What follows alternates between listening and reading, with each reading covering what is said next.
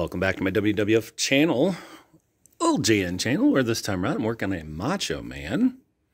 Now what I have is I have a head by Joe Gator, which is the Macho Man head, and then I put it on a Hulk Hogan body. So the plan is that I'm going to make it into a Macho Man Slim Jim.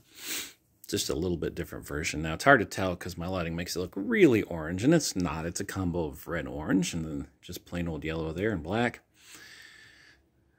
And we're going to put them in the Slim Jim colors in design. So just got to let this dry for a little bit, and then I'm going to work on the design. All right, here is the finished Macho Man that I did. Kind of went with his colors from Slim Jims. I think I saw a variant of this outfit online, and I liked it, so I wanted to make a different one for the Macho collection over here. And just kind of slide them in behind everybody. So I got a few Macho Men back there.